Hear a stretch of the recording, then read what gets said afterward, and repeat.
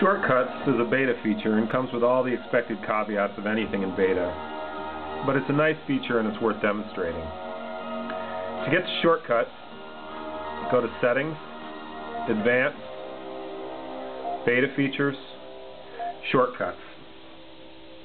Using the Shortcuts feature, you can customize many of the buttons and gestures available on the Touch's user interface. For example, let's configure the left button touch to, instead of going back one window, to go home. Let's make the right button touch, instead of going to the Now Playing screen, let's go to the Current Playlist screen. Finally, let's make the right swipe gesture, instead of going home, go back a window. Let's test it out. We'll drill into a menu here. Notice that the left button has changed to a home button, and that brings us home. Drill in again. Now let's do a right swipe. Brings us back one.